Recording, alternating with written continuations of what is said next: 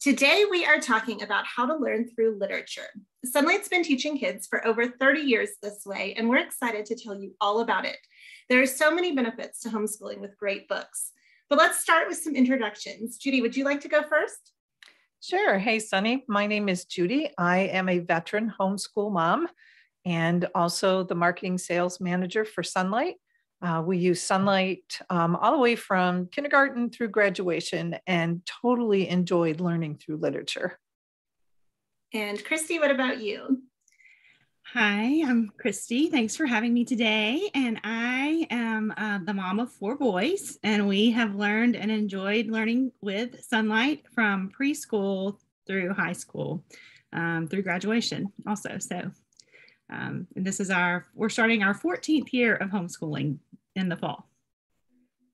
Nice. Well, thank you both for being here. My name is Sunny. I'm Sonlight's community manager, and I'm also a Sonlight mom. I have a daughter and a son who have both been educated entirely with Sonlight. So let's go ahead and dive in. For people that are unfamiliar with Sonlight or literature-based curriculum, what is literature-based learning, and how do we do that here at Sonlight?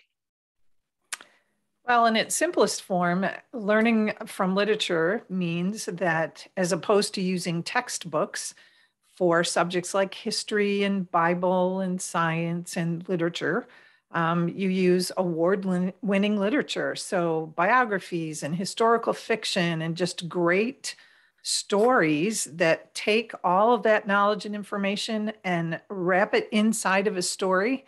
And it gives it context, and it really appeals to a child's imagination. It generates emotion. And let's face it, it's a whole lot more interesting to learn from a good story than it is from a textbook. Yeah, I would say in one word, it's fun. It's digging into learning. And when we read literature, it's memorable. It's something that, that memory of what you're reading. Whenever the way that I learned, I memorized things and, knew things for a test, did fairly well, and then forgot all about it. And so with Sonlight, my boys, instead of my students who used to say, why do we have to do this? My boys, when we would read about someone, they would say, oh, we know him because he was in this book. I didn't know he was a real person. And so we just were able to build on that and go from there, just from a different angle that was more fun. Yeah, I love that you guys mentioned that it's fun and you retain the information better. I know that's something that has always appealed to me about Sonlight. And I'm amazed at how much I learned that I didn't learn, first time around when I was going through school, because it is so much fun and you get those biographies and learn about real people. So absolutely, that is one of its perks, I think. But what makes Sonlight unique to other literature-based curriculums? We're one of the first, but now there's several literature-based curriculums. So what are some of the special features of Sonlight that still make it so great? Well, I think it is good to point out that we're the original literature-based curriculum. And so I think we're trailblazers.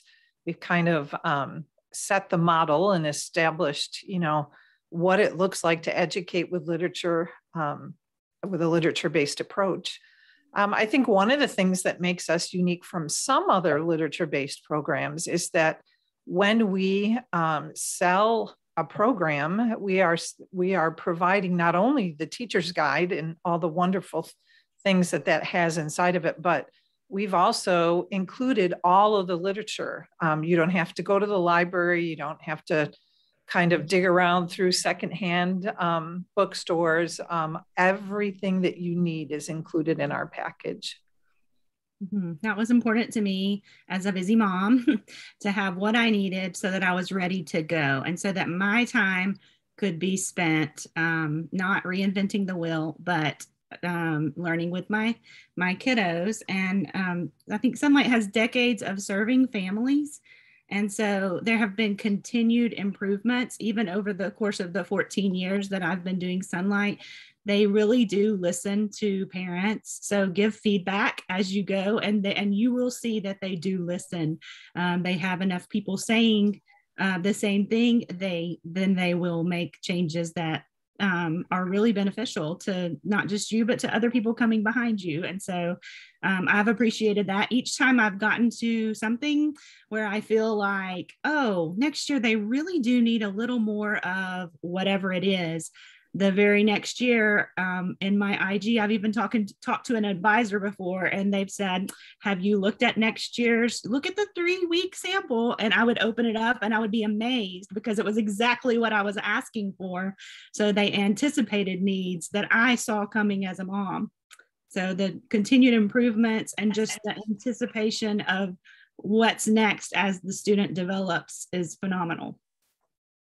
Yeah, and you both mentioned the instructor's guide, or the IG as we call it. And that for me was the #1 draw about Sonlight, was that I did not have to plan a thing. I could just order my package. All the books were included. The instructor's guide was there, and it taught me how to teach, because that was something that I wasn't sure about. I did not come from a teaching background, and really wondered, if I'm just reading stories, how am I actually going to homeschool this child? So let's talk a little bit about that.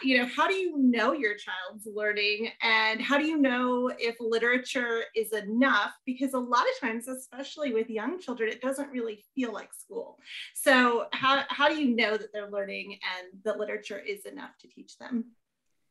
I think as far as thinking that, well, I'll just say my youngest son told me at one point, or my third born, he told me at one point that he did not know when he was little that what we were doing was school. And that for years, he didn't understand that the books we were reading, he didn't know that was school. He didn't know that the writing he did once a week, the, dictating to me, and I typed up what he said. He didn't understand that. He just thought everyone was at their house doing this. He didn't know, because he was homeschooled all the way through and he never had been to a school. So for him, school meant math. So I do think that there is that take where so much of what you're doing is learning, and it doesn't even seem like school, at least to Connor, it did not. So I do think that that's huge. But I would say that seeing my son go away to college this fall, and he's in an honors program, and guess what they're doing? They're doing literature-based learning, and they're doing projects, where they come in and do projects, and they're doing conversation in class. And I got to sit in on parent weekend in his class and hear one of my former professors talking to the class. And I was amazed by all the sharp students in the class. And what were they doing? They were reading literature and they were discussing it. And it's exactly what we did with Sonlight. And so he was very much prepared, and it was enough. And you're spending time every day talking to them. And so the testing that might be necessary, or might be the only way to find out if these, 30 kids in your class are retaining material, is not as necessary. And so there are some things I think of in the high school level. One of my favorite things were the decade summaries that we did. That was where my son wrote a decade summary for each decade. There are different, assignments that are helpful, but, it really is the discussion that you do. It is enough, I would say. Yeah, I don't think there's anything I can add to that. You know what your kids know because you're the one that's reading and you're having the conversation. Mm-hmm. Yeah, that is great. And then tell me kind of the difference between like our couch and table subjects. Christy, you mentioned math. I mean, we still offer math through Sonlight and some of those more skill-based subjects. So, how do you kind of differentiate between those two, table learning and couch learning, and make sure that your child is getting a well-rounded education? Mm-hmm. Well, I think that's a very, I learn things best by being able to picture them in my mind. And so the fact that we talk about table subjects or couch subjects helps me make the distinction very easily. And it simply means table subjects are those things that you would imagine your child doing sitting at a table. So they're skill-based subjects. They're graded subjects like math and spelling and handwriting. But the couch-based subjects are those subjects that you would imagine all sitting together, curled up on the couch and sharing your history and your Bible and your science reading and any reading that you're going to do out loud. And so it's nice to be able to see that distinction between the two types of subjects, and Sonlight carries them both. Mm-hmm. Yeah. And so Sonlight clearly is very appealing to kids that like to read or parents that like to read, right? Families that already really enjoy reading together. But is it a curriculum that can be used with kids that don't enjoy reading? Or what about if you as the parent don't really enjoy reading? You know, can you still use it? How can you modify it or maybe make it easier for you if you really want to incorporate literature and have that love of reading in your home, but it's not your natural favorite thing to do? Well, it was not my favorite thing to do as a child to learn from a textbook, but it was all there was. And so I adapted and I did learn from textbooks. I think that we believe, and I know that we believe, that learning through the basis of literature is an excellent way to learn. It has been for many, many years. You can look back hundreds of years and think of famous people who learned that way. So I'm not sure that liking to read or loving to read is a prerequisite for using a literature-based program. I think what does happen is much what Christy described. I think, number one, you realize that your kids aren't really thinking that this is tough or school or hard. And so because that approach to learning is so appealing, I think it's just an excellent way to go. I think the other thing that we sometimes find happens is when children who don't say they are lovers of reading begin to learn that way, and they are read to every day and they are reading every day, I think a love for reading begins to develop over time.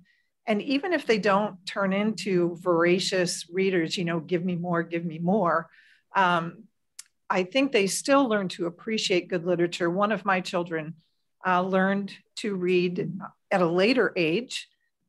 Never turned into what I would call a book lover, but I was in his home not long ago, and he was telling me about a good book that he was reading and enjoying. And so I think they learn to appreciate good literature, even if it's not something that they love to do. Mm-hmm. And I think that as a mom, you know your children, so you know the topics. Sometimes with my boys, everyone loves something. And so you sometimes do like maybe get help from a librarian. If librarians are great with suggestions of books, but with Sonlight, there's such a variety of books that over time, everyone falls in love with a book somewhere. It does happen that way with my boys. And I would say my most reluctant reader had some things going against him when we started out. He had some medical things that happened that were life-threatening, and he had to regain language. So he was certainly starting out from a disadvantage as far as vocabulary, as far as attention span, and being able to listen without just frustration. And we were able to start where he was and build up. And so with Sonlight, we were able to customize, and we started out in the developmental subjects, math and reading. He was on target with those. And so we were at grade level in those subjects, but in reading aloud, that was a skill that he needed to build. And that was really great for him to be able to build. And so we started lower than his grade level, and were able to, over time, he fit the age range that Sonlight says, the recommended age range. So don't be afraid if you need to start out at a different level with a student that has a need, a real need to not have so many words coming at them. His favorite book in kindergarten was called Rosie's Walk, and he would read it and laugh. He thought it was great. It was about a little fox, and it has 0 words. It was a picture book with no words, and it was his favorite. And so we started with the preschool level, even though he was in 1st grade, of read alouds first grade math, first grade, other subjects that were developmental, and reading, and then science we were able to do with his older brother, which made me feel better because he was doing the lower level with the read alouds. And but science had all the pictures and was really engaging, and so we used that really as part of our language arts development. He learned to write sentences with our with our science activity sheets. So it's so customizable, and there are so many great things. But I would say that he definitely was not my first eager reader at all. He was very reluctant to have any words coming at him. And he moved from that to, I think it was probably our third or fourth year of Sonlight that I was reading a book aloud to them. And you guys have probably heard this story before. He in the middle of the night got up after he waited till everyone went to sleep, and he went and got the book off the shelf and finished it because he couldn't wait to see what was going to happen in the book.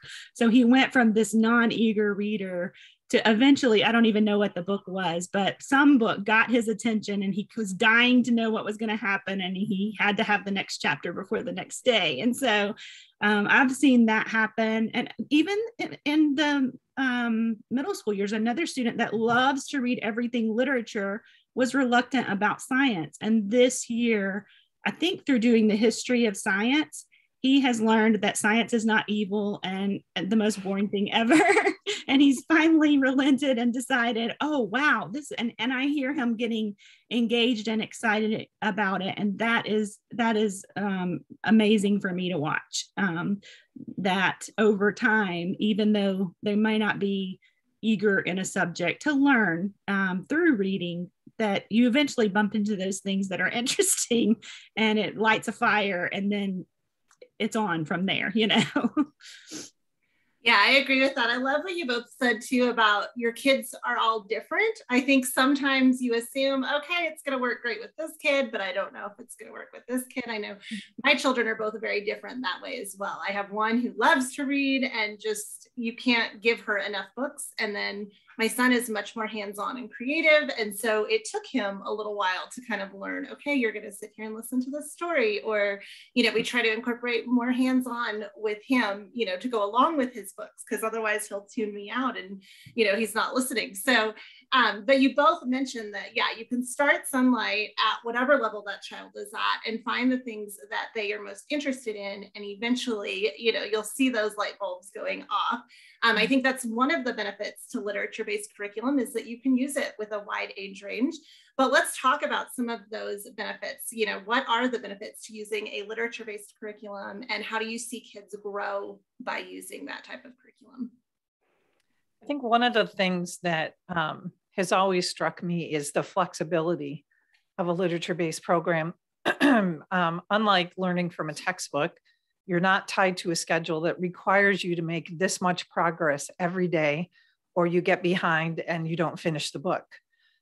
With literature-based learning, there is an inherent overlap built in. So, for example, if you're studying early American history, you're not going to read just one book about George Washington. You might read 2 or 3.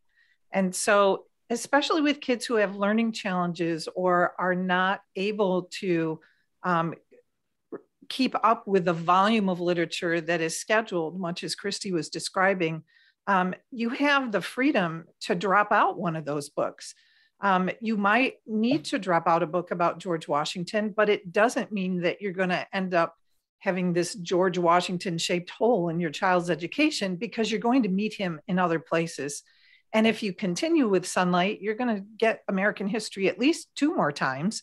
And so that, I think, for me, is probably the most impressive benefit to literature-based learning, is the flexibility, that it is customizable, and your family is unique, just like mine is, and every homeschool family is unique. So I can take that and mold it and form it to what works best for my kids.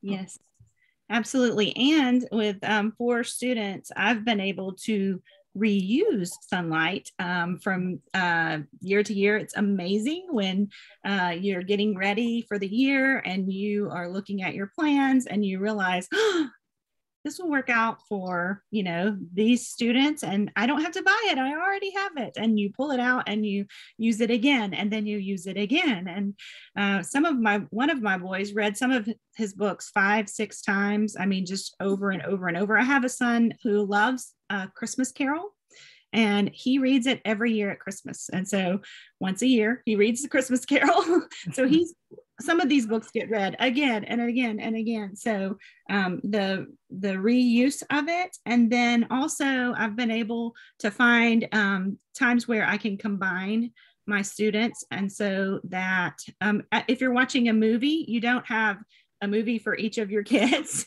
you know, on their level. You know, you watch a movie together. And as in the same way with literature-based learning, you can do your developmental table time subjects at the just right level. And then the literature-based learning you can do together. And that makes it fun. You can have you know, conversation that everyone's included in, because they have, oh, I read about that in the book. You know, if we're talking about a topic from one of our read alouds, you know, they've read on their own, and they can, you know, kind of fill you in on what their thinking was about, you know, as they read about some character from history. And so it brings everybody into the learning, and so you have your time together, and then, you know, the reading that they do on their own, and it makes a robust discussion. And yeah, it's combining. I've even this year realized that just this in the past, I would say, couple of weeks, I realized I was going to be able to combine my oldest or my middle two guys into psychology, our psychology program, one of our electives for high school. And so combining, whether you're talking about the literature or some of the other subjects, it saves time. And I like being able, if I have pulled two apart to meet a goal of whatever I'm working on, then to be able to bring them back together later. I love that. There's something special about working together. My youngest and my next to youngest this year have done something together. And I felt like my older guy was left out, you know, a little bit. I wasn't, he was doing some more independent work as a high schooler. And this year, next year, it's his senior year, and we're going to do psychology together. So there's all different ways that you can combine and make, you know, just use the flexibility of Sonlight. Yeah, I love those family discussions that you mentioned. My kids have a nice big 5-year age gap, so they've never been able to do a program together, but it's fun to watch as I'm rereading books to my son. My daughter will be kind of in the other room, you know, oh, I forgot about that part, or oh, this was my favorite book from that year. And so she gets involved in the conversations, you know, again, and gets to revisit some of her favorites. Plus, it's really fun to see their different personalities. You know, what was a book maybe she didn't love, my son is loving, you know, way more, depending on who the characters are, or the type of story. And then also my husband, he started working remotely about a year ago. And so now he's getting to listen in, and it's been really fun to hear him, you know, because he missed out the first time when my daughter went through, but now that he's here, for all of us to know these characters or know this event inside and out, you know, because we're hearing it in this historical fiction novel as opposed to a textbook. It just makes it so fun as a family. We feel like we're all learning together, which is great. So what has been your favorite thing about using Sonlight while homeschooling your own kids? I think one of my favorite memories when I was still homeschooling my kids, the year that my oldest moved into the high school levels where there are no more read alouds, and her younger siblings were still learning together and reading together with me. She came to me at one point and said, I don't think I like growing up. And I said, well, why would you say that? And she said, because it means that you're not reading out loud to me anymore. And it was a very simple thing, but it struck me that had become a very important part of my children's daily experience. And they actually liked it when I read to them. And so as a homeschool mom, you know, there are so many times when you doubt, did I choose the right thing, or am I doing the right thing with this subject over here? And so those times when you hear comments like that directly from your children, I think it sticks in your brain. And I think that was one of my most favorite memories. Yeah, and I don't know if you as a mom ever feel like this, but I know just the volume of things that you need to cover as a mom. You know, the sheer number of things that you, sometimes I would think about things that I want to talk to my kids about, that I want to for us to have a conversation about. And it's just, you can't do that. You can't cover everything you want to cover. It's just, and there's so much out there that you want to talk about them before they head off for college. And especially before my son was leaving for college, I kind of felt that way that last year before he left, like, oh, have we covered that? Does he know what, like I would ask him questions and he would say, oh, I'd never think about that. And he'd kind of laugh because he knew I was going through that checklist of what have I not told you. And anyway, but I think covering topics that we would never, that wouldn't have normally come up in a conversation, just through our reading through the years, that has been the things that I really, as a mom, want to talk to my children about. There have been so many subjects, so many topics, and you get to talk about them not in the context of your own kids, but characters. So it's non-threatening. You're covering maybe a character topic or things that happen to people, the way people treat others, those type of things that you get to talk about, and you cover it from a safe distance of talking about literature. But you get to really cover some really important things as a mom with your kids. I think that's been my favorite thing. Yeah, for me, it's been the relationships as well. Now that my oldest is in middle school, and you always think about teenagers and relationships, and kids don't want to be with their parents and all of that. But we, because we're together all the time, get to have those conversations, woven throughout the day. And I get to see kind of little glimpses of who she's becoming and who she will be as an adult, which has just been super fun. And Christy, like you said, because of the Great Sonlight books, we're touching on very challenging subjects and things that I want her to know as an adult, but it's in a safe place. It's at home. It's, us talking together, and she's not being exposed to things, in a jarring way, like she might be, out in the world somewhere. So I know for me, that has been my favorite thing so far. And I think when I look back on my Sonlight journey, the relationship is the part that will stand out the most. Mm-hmm. And ladies, thank you so much for being here and explaining a little bit more about Sonlight and why we think it's so great. Thank you. Thanks.